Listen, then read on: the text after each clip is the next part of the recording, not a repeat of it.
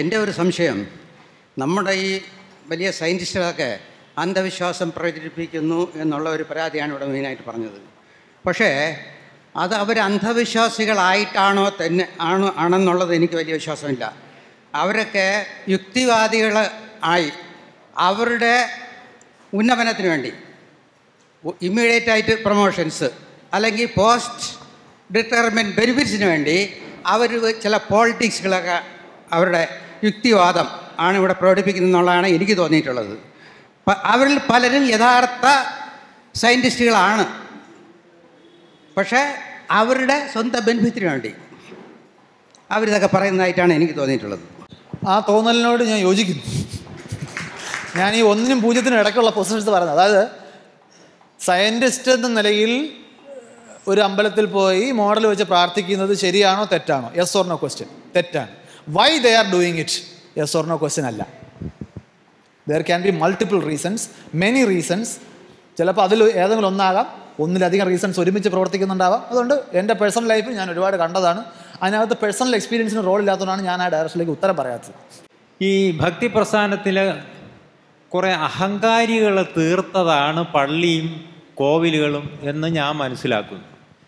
എന്നാൽ ശാസ്ത്ര സംബന്ധമായ അങ്ങനെ ഒരു സ്ഥാപനമൊന്നുമില്ല.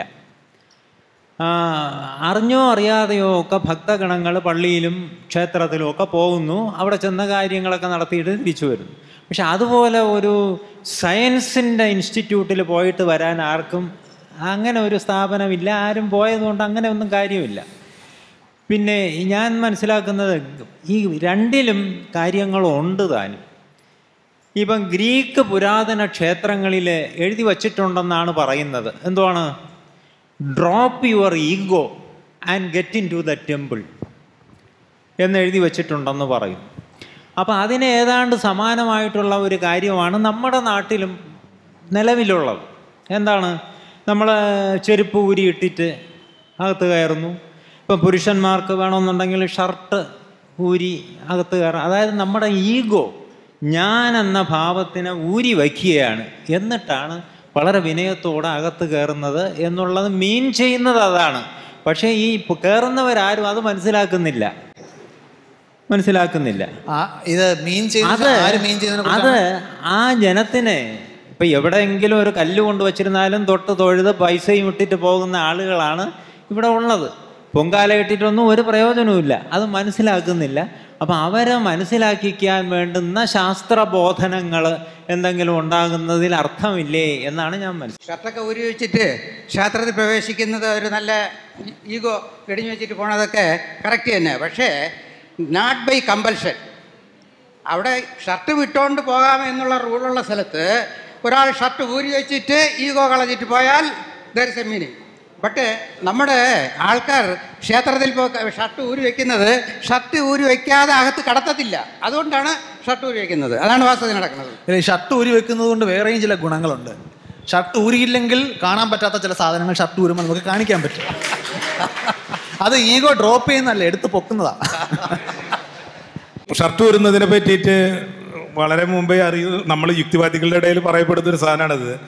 ഈ കൂടുതൽ കാണാൻ വേണ്ടിയിട്ടാണ് എന്നുള്ളത്. ജാതി ആരാണ് ഈ വരുന്ന ആളുടെ ജാതി അറിയാൻ പറ്റില്ലല്ലോ. അപ്പോൾ അതിൻ്റെ പേരിലാണെന്ന് പറയുന്നുണ്ട്. സാധ്യതയുണ്ട്, നമുക്ക് പറയാൻ പറ്റില്ല. കാരണം അത്രയ്ക്കും ജാതി കൊണ്ട് പൊറുതിമുട്ടിയൊരു സമൂഹമായിരുന്നു നമ്മുടെ എന്നുള്ളത് കൊണ്ട് അത് അതേപോലെ തന്നെ നിലനിൽക്കുന്നു. പിന്നെ പാരസെറ്റമോൾ കണ്ടുപിടിച്ച ആളുടെ പേരിൽ എന്തുകൊണ്ടാണ് വലിയ നിർമ്മിതിയില്ല. അതുപോലെ ലൂയി പാസ്റ്റർ പേപ്പട്ടി കണ്ടുപിടിച്ച ആളുടെ പേരിൽ നിർമ്മിതികളൊന്നുമില്ല. അത് നമ്മൾ അറിയുന്നുണ്ട്. നമുക്ക് ശാസ്ത്രം കൊണ്ട് ആരും പ്രചോദിപ്പിക്കാൻ കഴിയുന്നില്ല എന്നുള്ളതാണ്. മതം കൊണ്ട് മാത്രമേ മനുഷ്യരെ പ്രചോദിപ്പിക്കാൻ കഴിയുള്ളൂ എന്നുള്ളതാണ് ഇതുവരെ നമുക്ക് മനസ്സിലാക്കാൻ പറ്റിയിട്ടുള്ളത്. അത് നല്ല അത് നന്നായിട്ട് ആളുകൾ ചെയ്യുന്നുണ്ട്. അതാണ് അതിനുള്ള ഒരു ഉത്തരമായിട്ട് പറയാനുള്ളത്. തിരുവനന്തപുരത്ത് യൂറി ഗഗാറിൻ്റെ ഒരു പ്രതിമയുണ്ട്. എത്ര പേര് കണ്ടിട്ടുണ്ട്? ഉണ്ട്. ആരും ശ്രദ്ധിക്കാതെ അവിടെ ഇരിപ്പുണ്ട്. പ്ലാനറ്റോറിയത്തിലല്ല, അത് ബാൻഡ്രോസ് ജംഗ്ഷനിൽ ഇരിപ്പുണ്ട്. ഈ കാലത്ത് ശാസ്ത്രം പറയുന്ന ശാസ്ത്ര അധ്യാപകരെ കിട്ടാൻ വളരെ പാടാണ്. ഞാനൊരു അധ്യാപകനാണ്. അപ്പോൾ എങ്ങനെ ശാസ്ത്രം പറയണം, ഏത് രീതിയിൽ പറയണം, ആരോടൊക്കെ പറയണം എന്ന് കൃത്യമായി മനസ്സിലാക്കിയിട്ട് ഇപ്പോഴത്തെ ആധുനിക മാധ്യമത്തിലൂടെ കേരളത്തിലെ അല്ലെങ്കിൽ കേരളത്തിന് പുറത്തുള്ള ജനങ്ങളോട് കൃത്യമായിട്ടുള്ള ആശയ സംവാദം നടത്തുന്ന വൈശാഖൻ തമ്പി സാറിനെ ആദ്യമായി ഞാൻ അഭിനന്ദിക്കുകയാണ്.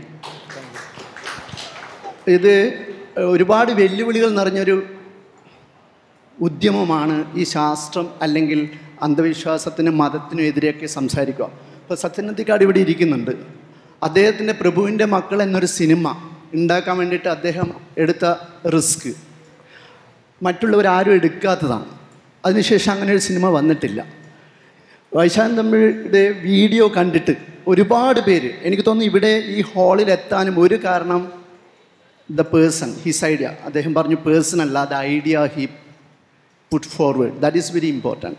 That is creating confusion. ഒരു ടീച്ചർ എന്നോട് പറഞ്ഞു, സാറിൻ്റെ വീഡിയോ കണ്ടിട്ട് എനിക്കത് കണ്ടിട്ട് പറയുന്നതൊക്കെ അംഗീകരിക്കാം, but it is confusing me. എനിക്ക് മുന്നോട്ട് പോകാൻ കഴിയുന്നില്ല. കാരണം അവർ 32 വയസ്സിനിടയിൽ കേട്ട മൊത്തം റിലീജിയസ് ഐഡിയാസ് അത്രയുണ്ട്. അത് ഇദ്ദേഹത്തിൻ്റെ വീഡിയോ കാണുമ്പോൾ അതുമായിട്ട് ഫൈറ്റ് ചെയ്യാം.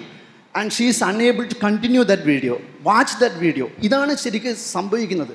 ഞാനിപ്പോൾ ഇവിടെ ചോദിക്കാൻ വരുന്നത്, നമ്മൾ ഇത്രയും ശാസ്ത്രത്തിൽ ഇങ്ങനെ മുന്നോട്ട് പോകുമ്പോഴും നമ്മുടെ കുട്ടികൾ ഈ റിലീജിയസ് ആയിട്ട് തന്നെയാണ് വളരുന്നത്, കൃത്യമായിട്ട് ഫ്രം ദ വെരി ബർത്ത്.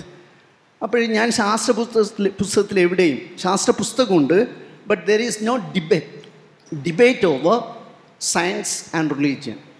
ഇത് പ്രൈമറിയിലും ഇല്ല, ഹൈസ്കൂളിലും ഇല്ല, സെക്കൻഡറിയിലും ഇല്ല, ഡിഗ്രി ലെവലിലും ഹയർ സ്റ്റഡീസ് നമ്മൾ ഈ ചെയ്യുന്ന ഡിബേറ്റ്. അതുകൊണ്ട് തന്നെ ഇപ്പോൾ ഇന്നാളെ ഒരു സ്പേസ് സയൻറ്റിസ്റ്റ് വന്നിട്ട് എൻ്റെ സ്കൂളിലൊരു സാധനം ഓർഗനൈസ് ചെയ്യുമ്പം അവിടെ ഒരു ഫസ്റ്റ് ആ സാധനം പ്രെയറിൽ തന്നെയാണ് തുടങ്ങിയത്. And he stood and he was just doing like this. I don't want to mention his name. Actually I felt very disappointed. ഭയങ്കര എനിക്ക് സങ്കടം വന്നുപോയി. കാരണം ആ പ്രെയർ അതിൽ അജണ്ടയിൽ ഇല്ലാത്തതായിരുന്നു, ബട്ട് സംഹൗ ഇറ്റ് വാസ് ദേ. അതുകൊണ്ട് നമ്മളിപ്പോൾ ഇവിടെ വന്നിരിക്കുന്ന ആൾക്കാരിൽ ഈ സയൻറ്റിഫിക് ചിന്തയുണ്ട്.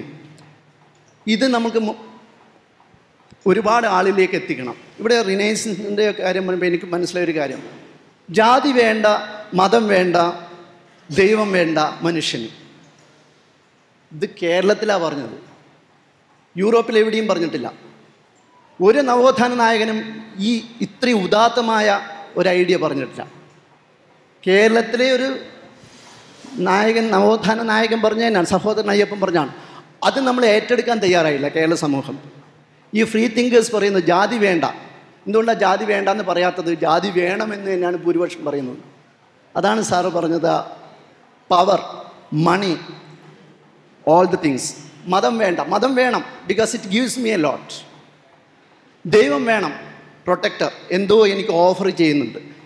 ഈ കാര്യങ്ങളെ നെഗേറ്റ് ചെയ്യാൻ വേണ്ടിയിട്ട് from the very beginning we have to.